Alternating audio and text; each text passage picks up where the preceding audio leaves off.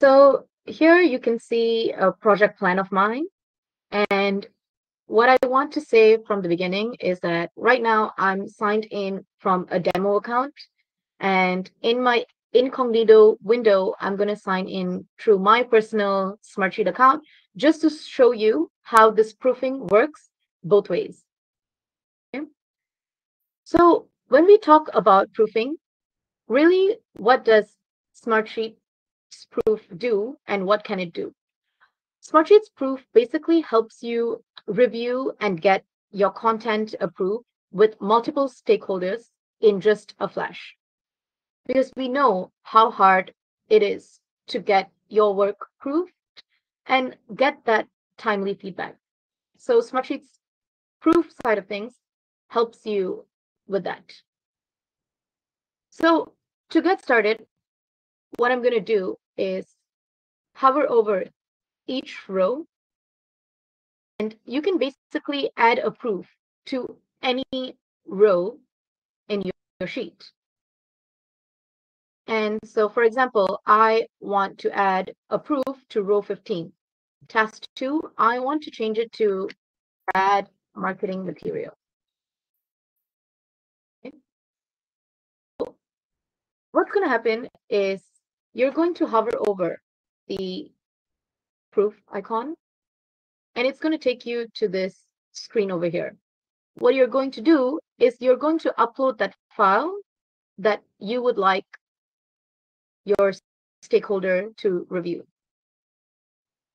So when you click on upload, basically the proofing feature works with a variety of file types.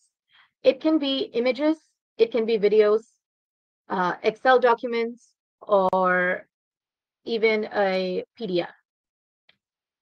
So what's going to happen here is I'm going to be using a marketing creative example, but you can really use other items too, like those videos and legal documents and so on. So first, I'm going to upload my proof. Open it, and it shows up over here. Okay. So now my creative material is on the screen. And what I'm going to do next is I'm going to share this proof with the person that I would like to review this particular piece. What I'm going to do is I'm going to click on the invite over here, and notice how I'm basically inviting that reviewer to this proof and not the entire sheet. So that's something really cool about the Smartsheet's proof feature. I don't have to share them to the entire sheet. I can just share this particular proof. So who would I like to review? I'm going to do it for myself.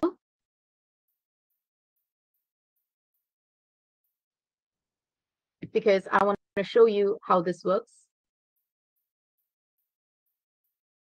both ways. So I'm going to click and I'm going to send. What's going to happen is that this reviewer will basically receive a notification through either Smartsheet or email. Okay. So now I've invited myself, and we can go check that out, that it's been sent 12/18. Okay. Review proof. So I can either review proof, or I can go to my incognito tab and refresh.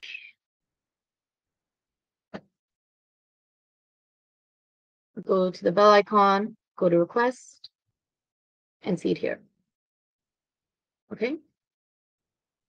So now what's going to happen is now I would like to interact with this piece. I've invited the reviewer, but the reviewer still does not know what to review.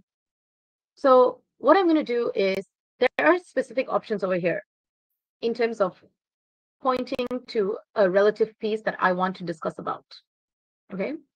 So now since I've added the file, I can the reviewer on specific things that I feel needs improvement, or I just need opinion or feedback.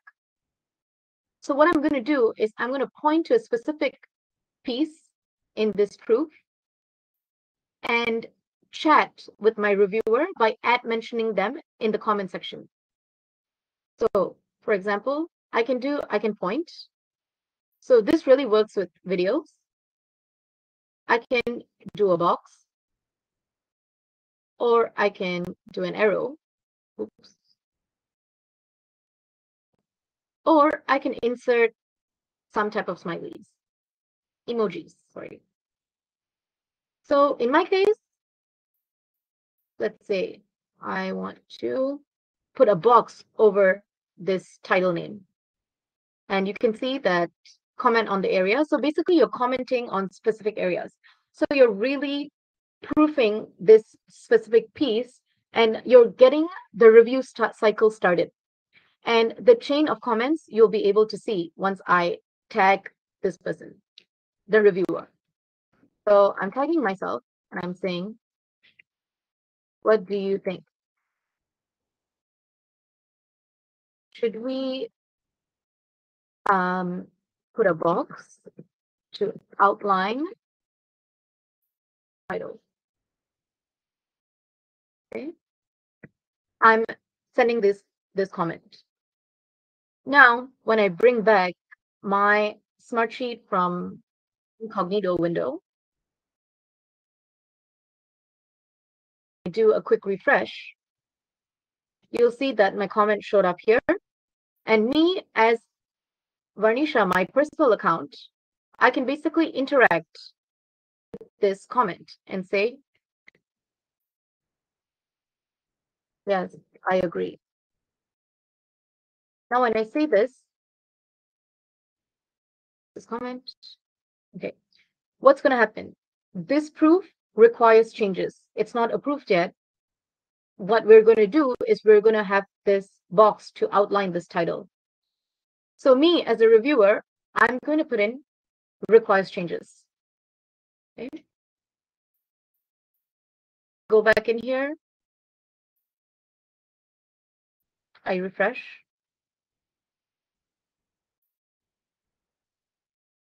And I see this here. Here it says requires changes 1. Okay. So now we've discussed the feedback, and we agree that changes has been required. We go ahead, we do the changes, let's say in Paint or something like that. Now, what's going to happen with the updated marketing material? What we're going to do is, where you see version 1, we're going to add a new version. Okay, so I cancel the review request. I upload. I already have one made. I'm going to put that over here with a box surrounding it. And the interesting thing about this is that you have a trail of all of your versions that you have edited. What happens now when you add this new and done version? The first version will be locked to further comments. You won't be able to comment anything further because this is now locked since you have a new version, but you still won't lose your work. You still have it here. It's just in view only mode. Right here it says previous versions are closed to comments and review. Go to latest version. It takes you to version 2. Now I can start the review cycle again. I'm going to point at this time and say, how does this look? I'm going to bring my incognito window back again to refresh. I see one right here. I respond to it saying approved because I like what I see. I send. And here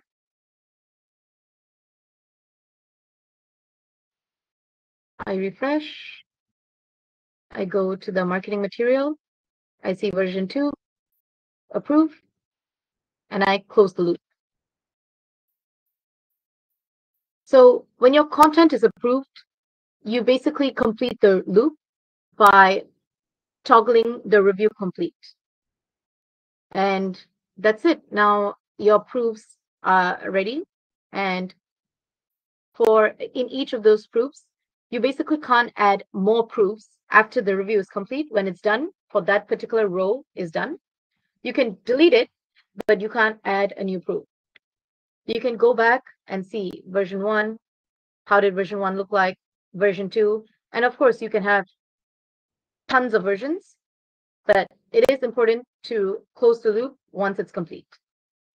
And even when you hover over, so when you have a proof, you'll see, as compared to the other rows that don't have proofs, row 15 has a proof. When you click into it, when you just click into it like that, oops, you'll see the proof panel showing up on the right side, and it says V2.